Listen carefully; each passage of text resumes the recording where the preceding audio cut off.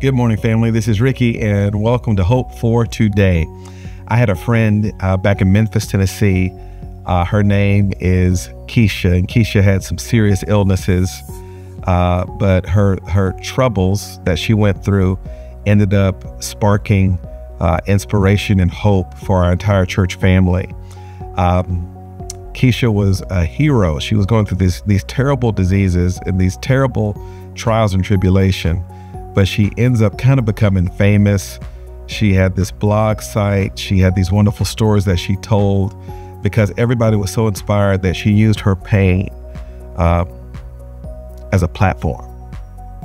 And I think that's one of the lessons that 1 Thessalonians chapter 3, verse 3 is saying, when Paul says that no one be moved by these afflictions, for you yourselves know that we are destined for this. The Apostle Paul is essentially saying that God has a way of using our afflictions to stir our affections, right? That God doesn't waste pain. Now, it's two things we got to say here. One is the reality is that we will have pain and hurt and brokenness in this life. It's a broken world, and we'll have broken seasons, right?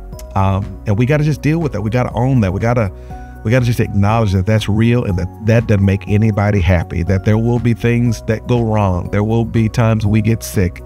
There will be things that happen to us in our lives that are just unfortunate, and we lament that. But the good news is that Jesus came into the world to give us hope that even on the other side of this life, there's eternal rest and peace in Him. Yet at the same time, in His providence, God, although He allows pain, He uses pain to bring us close to Him. He uses pain as a microphone for our testimonies about Him, because I've learned that when I'm in a season of pain, people lean in to listen to me in ways that they don't when I'm at peace. I went through cancer 12, 13 years ago, and I'm telling you that people listened to my sermons more when I was cancer. People listened to what I had to say more when I was going through that. Why?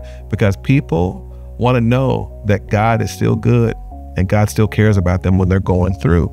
And I think that's one of the things that this passage is teaching us. C.S. Lewis said this: God whispers to us in our pleasures, speaks in our conscience, but shouts in our pain. It is His megaphone to rouse a deaf world. I like what Levi Lusko said when he said, there's perhaps no time you are as powerful as when you minister in the midst of pain.